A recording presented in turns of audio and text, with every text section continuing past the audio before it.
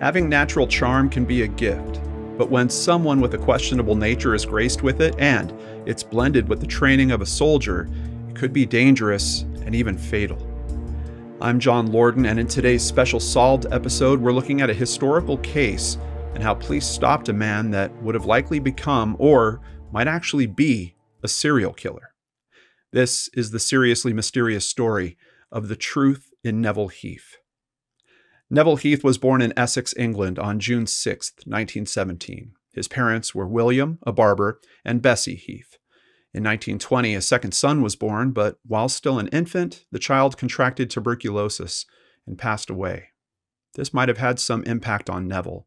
He became troublesome, often caught shoplifting. William and Bessie had a third son in 1928 and enrolled Neville into Rutlish Grammar School in London. Rutlish had a reputation for strong discipline, something that William and Bessie felt that the boy needed. Neville soon found himself physically punished for almost any infraction. Nevertheless, Neville adapted his behavior, and he was noted by his teachers to be a charming and intelligent boy.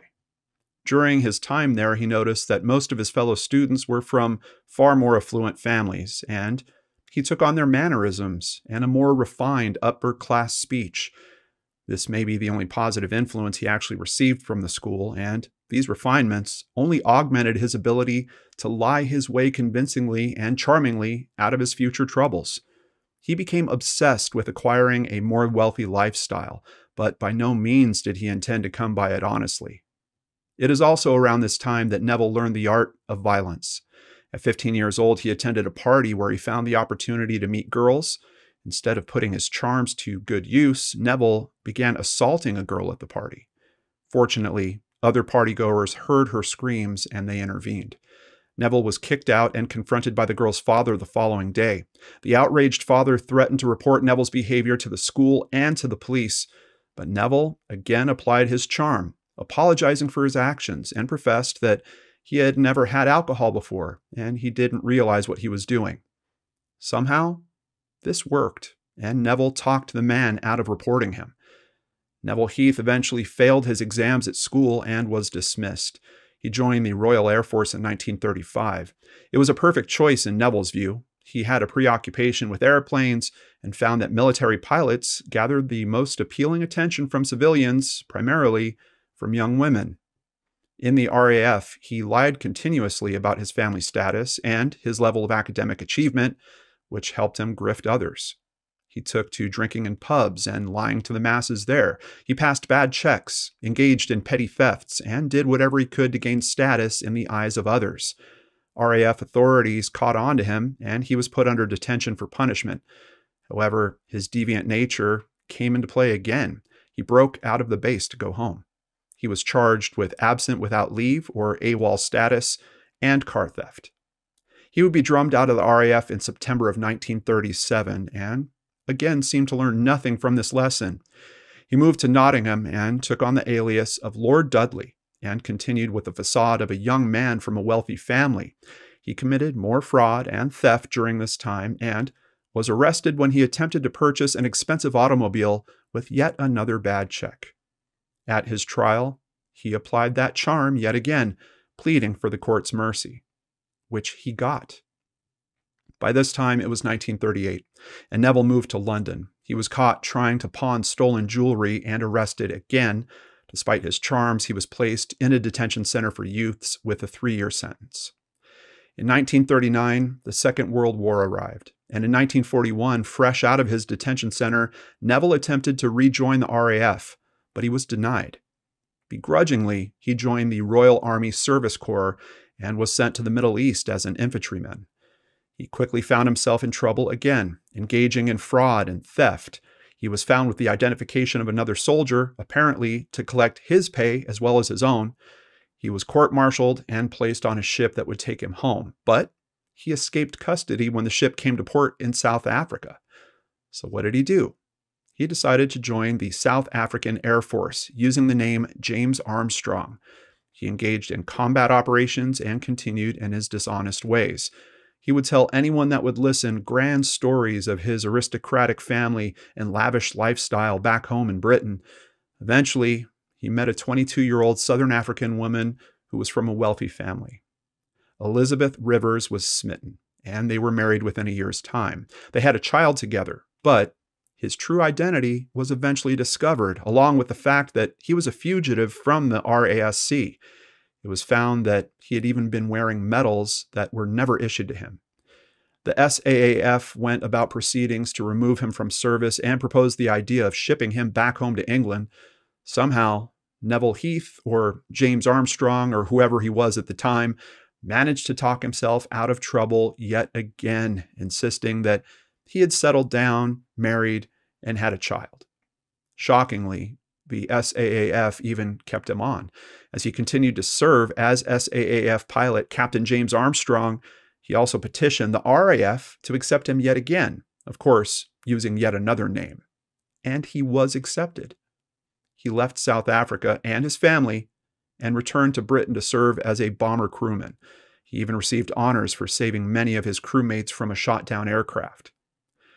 Sometime later, however, Neville was caught again for wearing medals that he hadn't earned. His true identity was eventually uncovered, and he was discharged from the RAF. He tried to return to Elizabeth in South Africa, but he discovered that she had filed for divorce on the grounds of his desertion. There was no charming his way back in with his South African wife, so he returned to England. Neville met a woman in February of 1946 by the name of Paula Breeze, and he was able to convince her to take a room with him at the Strand Palace Hotel. According to her statement, she had fallen asleep and woke up in the middle of the night with her hands and feet bound. Neville was standing over her and began his assault. She screamed repeatedly until Neville knocked her unconscious. Fortunately, she had already made enough of a ruckus. Hotel staff came into the room and they put a halt to his torture and, quite possibly, a murder in progress. Staff detained him until the police arrived, but Paula refused to press charges, and he again got away with it. Neville Heath was free to roam the streets of London and its surrounding boroughs further. Yvonne Simons, a 19-year-old woman from Chelsea, England, met Neville Heath that June of 1946 and was quite attracted to the man that had represented himself to her as a lieutenant colonel in the RAF.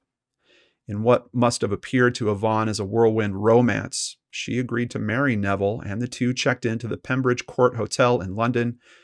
Neville had presented Yvonne as his wife in the registry.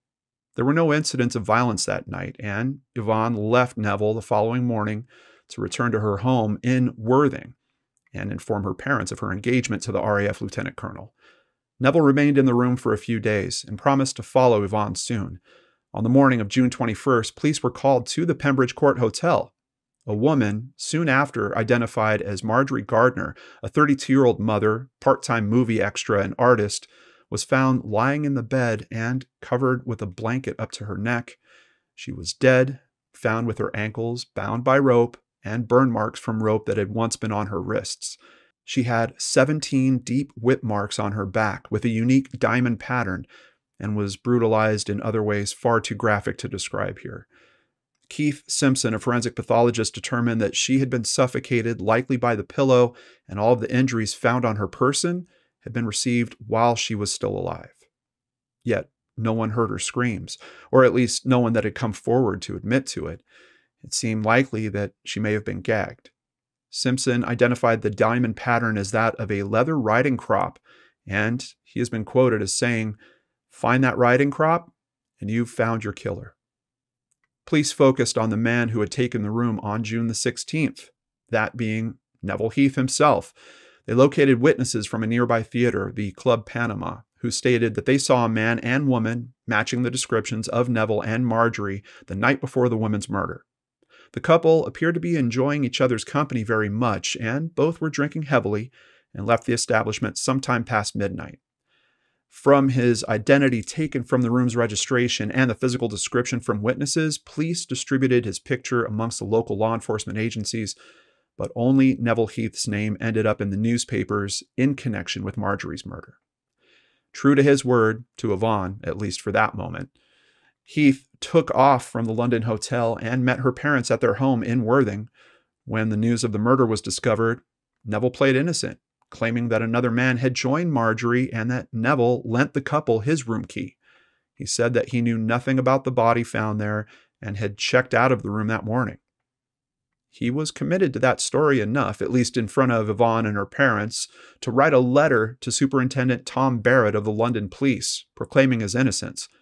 The letter further stated that he was in possession of that leather riding crop, but it must have been used by the key borrower, and that he would surrender it to the police. Neville mailed the letter and left the Simons' home, indicating that he was heading to London to give whatever help he could to the police. Instead, Neville traveled to Bournemouth and checked into the Tollard Royal Hotel. He assumed the persona of Group Captain Rupert Brooke. Bournemouth seemed a good place to blend in, as much of the town and surrounding area hotels and inns were still being used as billets, a community to house British troops. Neville camouflaged himself within this gathering of military men and women, and some 10 days into his stay, on July 3rd, he met Doreen Marshall, a 21-year-old, freshly discharged member of the Women's Royal Navy Service. She had been staying for some time in a nearby hotel, the Norfolk, to recover from influenza and measles. Doreen was quickly won over by the man calling himself Group Captain Rupert Brooke, and they shared afternoon tea. She accepted his dinner invitation to the Tollard Royal that evening. After dinner, the pair moved to the lounge for drinks. During this interaction, the normally suave Neville must have said something that made Doreen uneasy. She attempted to put an end to the evening, asking another guest to call her a taxi. The false Rupert insisted that he would walk her to the Norfolk Hotel, and to this Doreen agreed. That decision would prove fatal to the young World War II veteran. On July 5th, the manager of the Norfolk Hotel phoned the Tollard Royal and asked if anyone had seen his missing guest. The manager of the Tollard did recall seeing Miss Marshall on the night of the 3rd, but he hadn't seen her since. The Norfolk's manager thanked him and said he would phone the police. The Tollard's manager, a Mr. Ralph, located Group Captain Brooke and asked him if it had been Marshall that he had dined with on the night of the 3rd. Rupert said no, and that it was someone else that he had known for some time. Mr. Ralph told him about his conversation with the Norfolk's manager and that the police were being contacted, and suggested that Brooke might call the police and clear up the matter. Rupert agreed and phoned Detective Constable George Suter, who requested that Brooke come to the station and give a statement. Seemingly awash with overconfidence, the murderous grifter agreed and met him there. This proved to be the beginning of the end for Neville Heath. He calmly conversed with the detective and other officers, stating that the woman he had dinner with was not Doreen Marshall. But after being shown Miss Marshall's picture, he stated that the woman in the picture was the woman that he had dinner with, but he kept insisting her name was not Doreen Marshall. Heath also said that the last time he saw the woman in question, he had walked with her most of the way to the Norfolk Hotel. Suter and the other detectives present were uncertain of Rupert Brooke. To them, he looked familiar. Suter attempted a ruse. "Isn't your name Heath?" "Certainly not," the group captain replied. Suter stated that Brooke looked quite a lot like the pictures in the newspapers regarding the Marjorie Gardner murder. "I suppose I do. People have commented on it." This was a clear mistake by Neville Heath. He had been unaware that his picture had never actually been circulated in the newspapers, but it had been heavily shared amongst law enforcement in the area. Though Heath insisted that Suter had it wrong when he asked to be allowed to return to the Tollard for his coat, he was detained at the station. Officers were sent to his hotel room and they grabbed his coat, and they found something interesting in the pocket: a claim ticket for the cloakroom at the Bournemouth railway station and a single white pearl. Officers went to the station and, using the claim ticket, retrieved a suitcase. In it was a riding crop with a diamond weave pattern in the handle, as well as clothes with the name Heath written on the labels. There was also a hat and scarf with blood on them. When Suter brought the suitcase and its contents to the supposed group captain Rupert Brooke, the man knew the game was up. He admitted that he was Neville Heath, and he was arrested. Heath was handed over to London police, who formally charged him with the murder of Marjorie Gardner. They could not yet charge him with the murder of Doreen Marshall because she hadn't been found, but police felt certain that she was another victim of Heath. On July 7th, a woman named Kathleen Evans had been walking her dog along a trail in Branksome Park near Bournemouth when they encountered a mass gathering of flies. Kathleen left the area and later told her father what she had seen. Curious, the two of them decided to go back to check into it, and together they encountered a horrific sight. They found the body of Doreen Marshall, naked save for one shoe, and mutilated by a knife.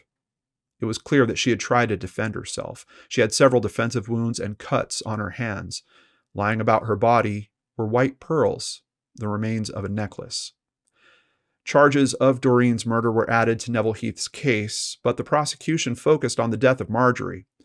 In a rare attack of terminal truthiness, Neville confessed to everything and told his lawyer, J.D. Caswell, that he was to enter the plea of guilty. Caswell informed Heath that it was certain death to do so and that he could plead insanity. Heath agreed, and the defense was attempted. However, two doctors determined that he was not insane, and he did indeed know what he was doing at the time. Neville Heath was found guilty and sentenced to death by hanging at Pentonville Prison in northern London, an execution that was carried out the morning of October 16, 1946. When the prison governor offered Heath a glass of whiskey, which was the custom at the time, he replied, "While you're at it, sir, you might make that a double." Neville Heath never expressed remorse during his trial or execution, yet in a letter that he had written to his parents just a short time before his hanging, he wrote, "My only regret at leaving the world is that I've been damned unworthy of you both." What was it about Neville Heath that made him such a monster? How could he function with such evil yearnings and yet maintain enough discipline to become a pilot in 2 air forces? Did the death of his baby brother shatter him so badly that it left deep mental scars? Or was the general lack of accountability for his actions and having a talent for talking his way out of situations more to blame?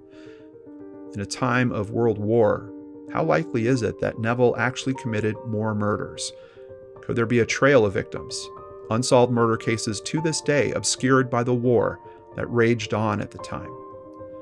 Whatever his reasons, the truth in Neville Heath died with him and will remain seriously mysterious.